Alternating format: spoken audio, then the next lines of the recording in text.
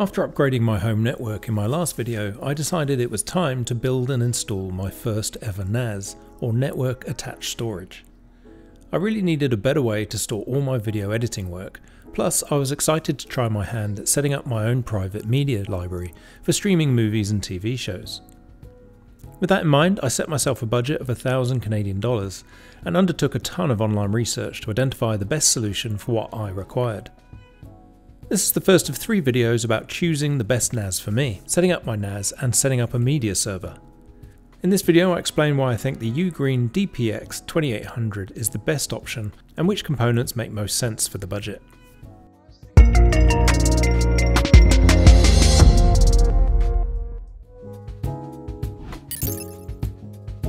If you're not already familiar with the concept of network attached storage, the best way to describe it is that it's a small computer dedicated to mass storage of all your files, photos, videos and other data, but situated locally in your home or office. Instead of subscribing to a cloud storage like OneDrive, Google Drive, Dropbox and others, you store all your personal data on a device connected to your home network. For example, my family has almost a terabyte of photos and videos and documents that take up the lion's share of our cloud storage that we pay $35 a month to store with Google. The main benefit of having your own local mass storage includes securely backing up files that are just too large to store in the cloud, but also have fast access to them for use in future projects.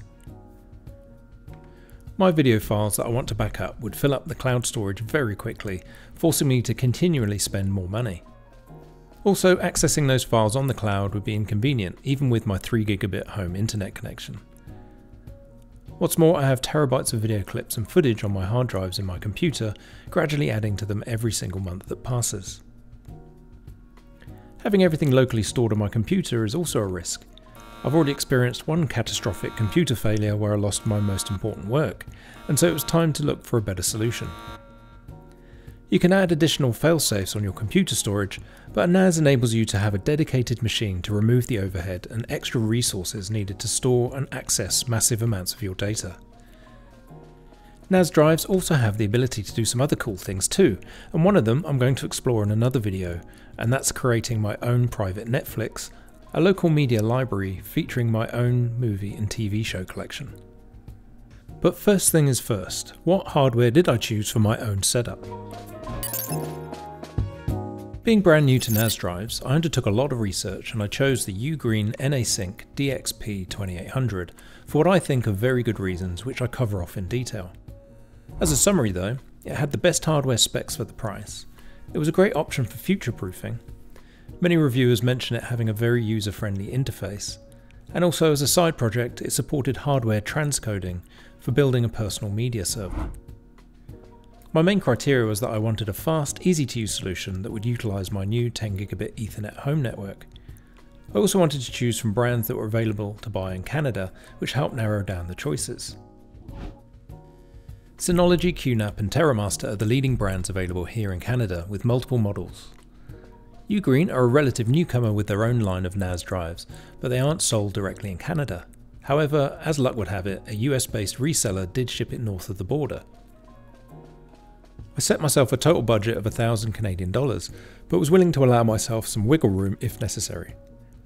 Given that I had to fit both the NAS device itself and the hard drives within that budget, I settled on only looking at 2 bay options that would accommodate 2 hard drives. More bays equals more drives, which in turn would increase the cost.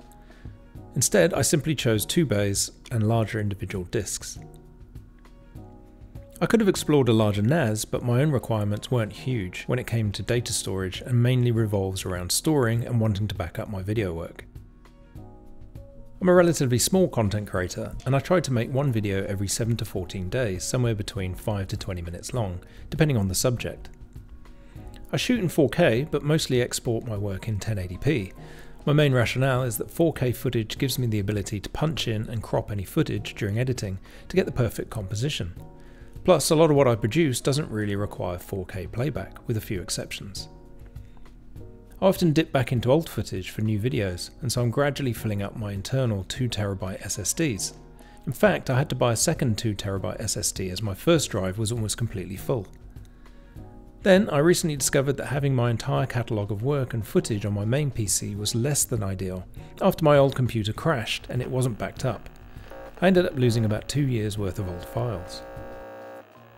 With this in mind, even though the DXP2800 could support up to 64 terabytes of total storage, I estimated 8 terabytes would probably be enough to give me a couple of years of peace of mind. I could always upgrade in the future with bigger drives using the latest technology. As part of my ambition to securely back up all of my work, I decided to explore using RAID storage for the first time. This would require 2 or more hard drives to spread the risk of losing data. With an overall capacity of 8 terabytes in mind and the DXP2800 having 2 bays, it would require purchasing 2 identical 8 terabyte hard drives, with one used to back up the first drive in the event of a catastrophe. I explore RAID and what it means in my next video in this series. As mentioned before, another major consideration for me was that I really wanted a solution that took advantage of my recently upgraded 10 gigabit home network. I covered my home network upgrade extensively in my previous video. The much faster network was one of the reasons I chose the DXP2800, as it came with a 2.5 gigabit Ethernet port as standard, unlike the Synology range of NAS solutions for the same price bracket, which only feature a 1 gigabit Ethernet connection out of the box. I could have chosen a more expensive Synology DS723 Plus that can support a 10 gigabit Ethernet adapter, but the NAS itself retails for around $670 before tax, and that doesn't include the extra $190 for the 10 gigabit Ethernet adapter. QNAP and TerraMaster did have similarly priced options that also included a 2.5 gigabit Ethernet connection, but UGREEN had better specifications elsewhere. As UGREEN was a latecomer to the category compared to other competitors, it seemed like they decided they were going to leapfrog the competition with even better hardware specifications. For a start, the UGREEN models have the most powerful CPU out of all of the brands. The DXP2800 features the Intel N100 entry-level notebook CPU, specifically designed for low-power applications which would suit NAS drives. Looking at the raw specifications, the DXP2800 outperforms the competition. The faster the CPU, the faster the NAS will be able to process and transfer data. What's more, the smoother the video playback will be when using your NAS as a media server, but more on that in another video. The second superior design decision UGREEN took was choosing faster and more up-to-date RAM. When compared to Synology, the UGREEN line features 4 times more RAM and faster RAM for the same price. Unlike Synology and QNAP that use DDR4 RAM, the DXP2800 uses the more up-to-date DDR5 RAM with twice the potential speed of the older specification. However, it is worth noting that the TerraMaster F2424 does actually use 8GB of DDR5 RAM at the same price bracket. It's just that the DXP2800 edges the specification battle with the more powerful CPU. Just like the more powerful CPU, more and faster RAM should enable the DXP2800 to operate faster by processing and manipulating data more quickly. This also has beneficial implications for playback as a media server. Also, like all the different models, you can increase the amount of RAM by adding additional compatible sticks, up to a maximum of 16GB from the original 8GB. As a final note, I do want to raise one point.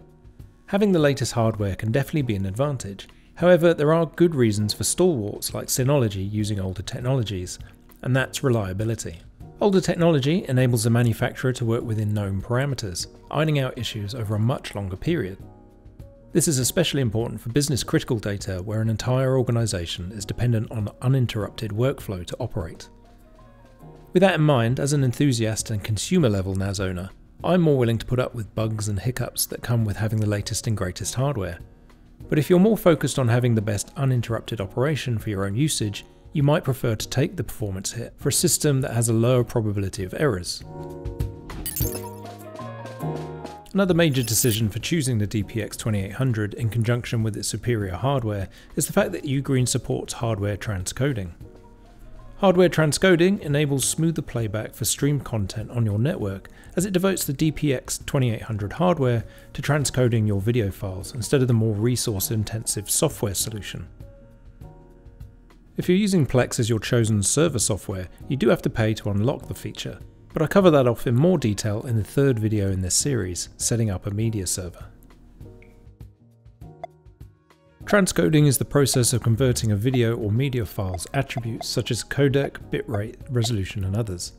This ensures compatibility across devices and optimizes performance in various network conditions. If the hardware, like the CPU on the DXP2800, is already designed to manage transcoding, it means the CPU doesn't have to manage both the software transcoding processes and the server software's other tasks simultaneously. Specifically for my own use, my intention was to use the DXP2800 with its hardware transcoding as my first ever media server in my home. Before the DXP2800, I was using my PC over my network to do the job. My PC hardware is fairly beefy with a 14th gen i9 CPU, which is more than enough for streaming even 4K from my hard drive to my family room TV.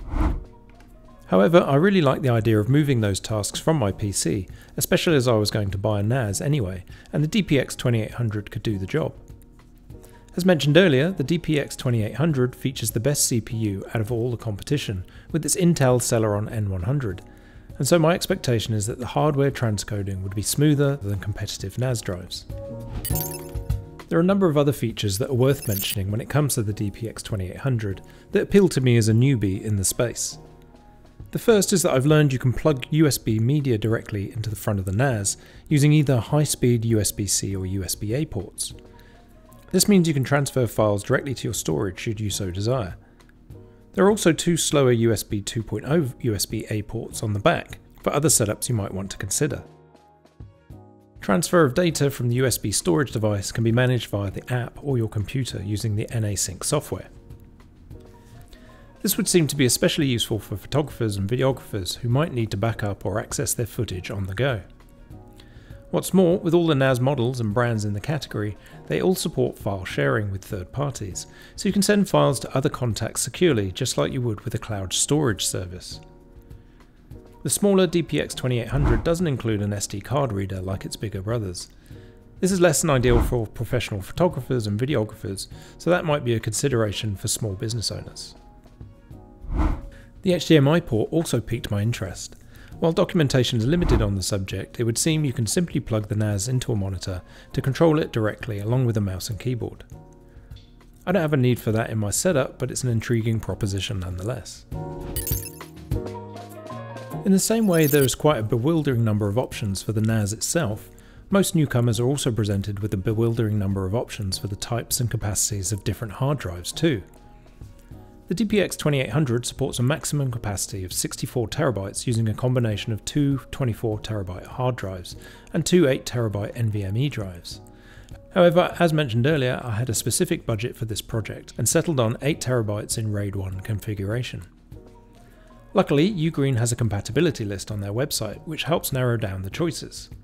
One important factor for UGREEN, just like other NAS manufacturers, they recommend using hard drives that are designed for use in mass storage solutions like NAS drives. Hard drives rated for NAS usage are designed for continuous operation. They feature enhanced reliability for heavier workloads, superior error correction capabilities, and are better suited for demands of NAS and RAID configurations. There are some interesting details on how NAS certified drives include error recovery control, or ERC, that is absent from consumer drives.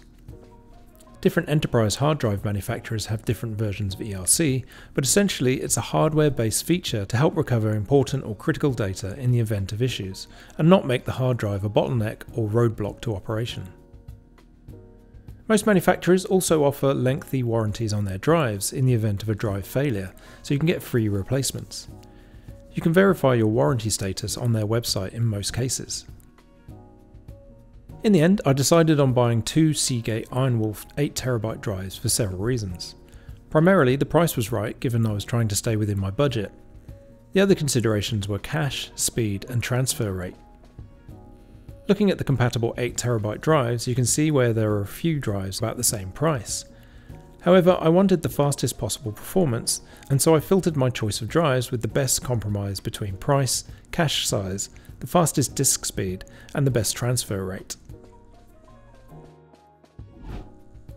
The cache in the hard drive is a small amount of RAM that stores the data being requested, reduces latency and increases efficiency by minimizing the read-write operations on the disk. Therefore, the bigger the RAM, the less time is required to access the data commonly accessed during a session. The speed of the disk refers to how fast the disk can spin, expressed in RPM or revolutions per minute. The faster the disk can spin, the more quickly the head stack assembly and read-write head can find the data. Finally, the transfer rate is how quickly the data can be transferred from the disk to the computer.